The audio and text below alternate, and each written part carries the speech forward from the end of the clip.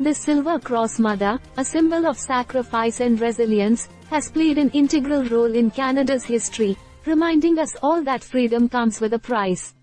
The stories of these remarkable women who have lost their sons or daughters in service to the nation are both heart-wrenching and inspiring.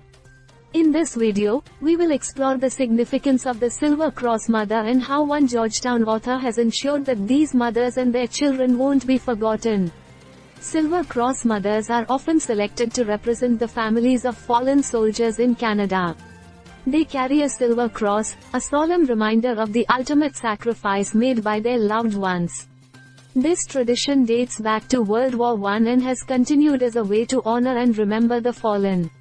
These mothers symbolize the strength and resilience of those left behind and serve as a poignant reminder of the cost of preserving freedom. In Georgetown, a dedicated author has made it her mission to ensure that the stories of these Silver Cross mothers and their fallen children won't be forgotten. Through extensive research and heartfelt interviews, she has compiled a collection of narratives that pays tribute to the lives and sacrifices of these brave soldiers and their families.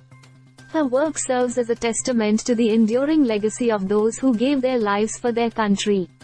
The author's commitment to preserving the legacy of Canada's fallen soldiers is not just about recounting the heroic deeds on the battlefield but also about shedding light on the struggles and triumphs of the families they left behind.